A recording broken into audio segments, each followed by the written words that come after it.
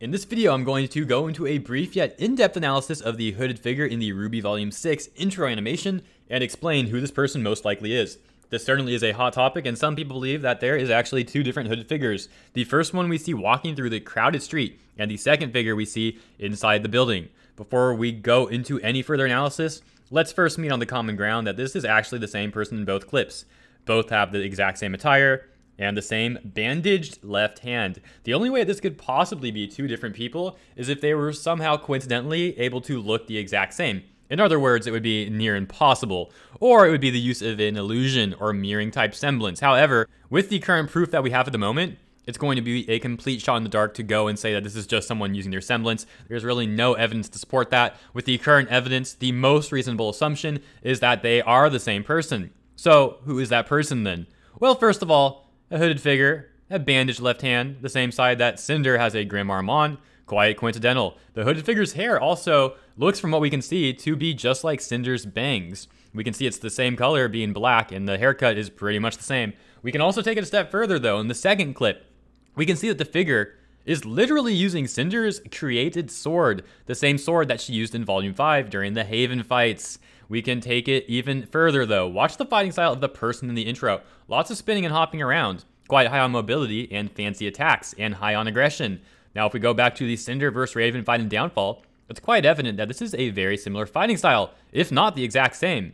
At least regarding the sword play specifically. Obviously, we're not going to comment on the Grim and Maiden powers, as we don't see either of those being used in the Volume 6 trailer. So with that evidence, I believe it's highly likely that the hooded figure is Cinder, and from this point on in the video, I will probably be referring to the hooded figure as Cinder. However, before we go any further really, let's look at the other popular option, that option being that the hooded figure is Neo. Now, while I love Neo and I want her to come back, I can't deny the hooded figure displays many more traits of being Cinder than Neo, even if Neo somehow disguised herself as a disguise that looks just like Cinder, which, by the way, would be highly unlikely because Neo can't do that. Anytime we've seen her use her semblance, she was able to change her outfit and make illusions here and there that would deceive the enemy into thinking she's places where she isn't. What we haven't seen her do with her semblance is literally change her entire appearance into somebody else. So either they would retcon Neo's semblance or buff it, but they would need a pretty good explanation for that. In other words, it being Neo is highly unlikely. It is much more likely for this person to be Cinder. And I can even point out some more evidence for that as well. Let's again look at the fighting style. The fighting style that we see the Cinder character use is exactly like Cinder's fighting style. High on aggression. It's not at all like Neo's fighting style, which relies a lot on being defensive, relies a lot on counters and parries and throws. Totally different from the aggressive fighting style that Cinder uses.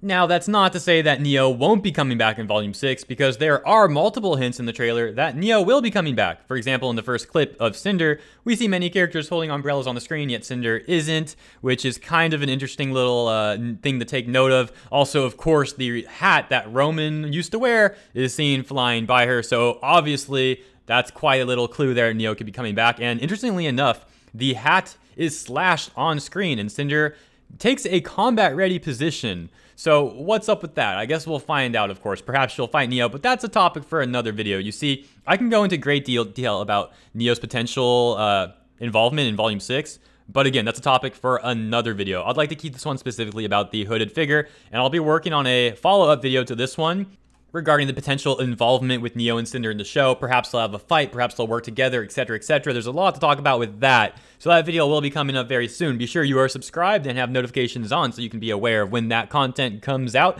And if you enjoyed this content, consider supporting my work over on Patreon. Thanks again, and I will catch you in the next one.